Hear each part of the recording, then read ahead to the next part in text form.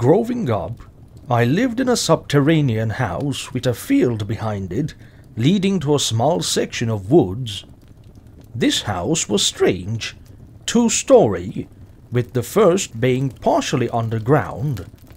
My mother had recently divorced and remarried, which was why her, my brother, and I had moved. A side note of little importance is that my stepfather had no children from any previous marriages, so my brother and I were the only kids in the house. I lived downstairs. When night fell and we turned the light off, it was pretty much pitch black, due to there not being many windows. Because of this, my brother and I used to play hide and seek in the dark. The stairs were the safe zone, but the rest of the room was fair game. I remember one night, I hid up in the top shelf of the closet. I wasn't exactly very big at that point, so it supported my weight. I remember an acute feeling of being watched that night, though I couldn't place the source. Eventually, I got so creeped out that I let my brother find me. We turned the lights on. It felt safer that way. "Ready for round 2? My brother asked me after my location had been discovered. I was still mildly creeped out, but I wasn't tired enough to go to sleep yet, and I wouldn't have anything to do if I said no. "All right," I answered, trying to put on an enthusiastic front. My turn to count. I turned the lights back off and returned to the stairs to begin counting, while my brother retreated back into the darkness of the room to hide. 3, 2, 1. Ready or not, here I come. I finished counting and went off into the darkness after my brother. It took me several minutes to find him tucked under the vanity in the bathroom. Once I did find him, I helped him to his feet and went to go turn the lights on. It was getting late, and we wanted to go get some sleep. But when I turned towards the exit, something caught my eye.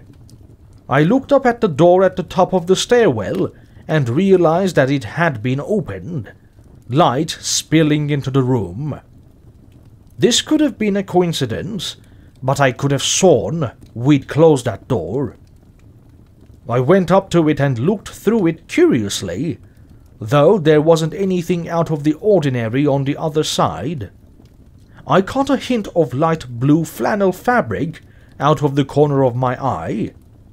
It could have been a trick of the light, and my brother didn't seem to see anything, so I said nothing. That night, I just could not shake the feeling of being watched. I was pretty tired, but it took a long time to fall asleep. Simply because of this, I awoke in the middle of the night to the unnerving feeling that someone else was in the room with me, standing over my bed. I froze up and turned on the flashlight I kept beside my bed for reading, but there was nothing there. Eventually, the feeling of being watched dissipated, and I managed to go back to sleep. A few weeks passed with no developments worth noting. It was summer, so I didn't have school, which left me feeling bored pretty often.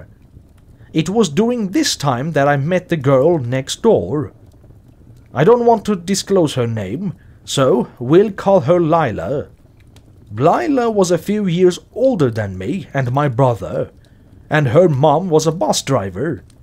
She also had a trampoline, so naturally we spent a lot of time at her house. We would monkey around on the bus or do flips on the trampoline. We were stupid kids. We had nothing better to do.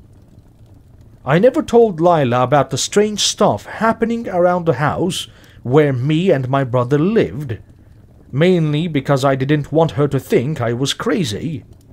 And she never mentioned anything of the sort either, so it was never discussed. But sometimes I turn towards my house and, always in my peripheral vision, catch a glimpse of light blue flannel peeking through the window. I try to ignore it, to pretend it wasn't there. I failed. One night I walked home to find that one of the upstairs windows in the living room had been broken, and my mother was covered in scratches. Our cat had attacked her completely unprovoked, and she'd accidentally thrust her hand through the window. My brother and I had to clean up the glasses. After we finished with that, I went back down to my room. I can remember acutely a temperature drop, not by much, perhaps a few degrees, when I entered the room. I shivered, but entered regardless. After about a year or so, my mother and stepfather divorced, and we moved out of that house. But I remember I met that girl, Lila, again in high school. We hadn't seen each other in years, and we're pretty much unrecognizable from who we were all those years ago. But I asked her, despite all the time that had passed, if she'd noticed anything odd about the house after my family had moved out. "Actually, there was something," Lila answered. "After you left, I saw this girl with red hair in the window of the stairwell, in a blue flannel dress. She just looked at me for a long moment, then calmly walked back across the field and into the trees. Never saw her again. Why'd you ask?" No reason," I answered. "Just curious." But, walking home that day, I could have sworn I caught a glimpse of blue flannel out of the corner of my eye. And that night, sleeping in my bed, I couldn't shake the image of a woman's face, with copper hair and forest green eyes, staring back at me through the darkness.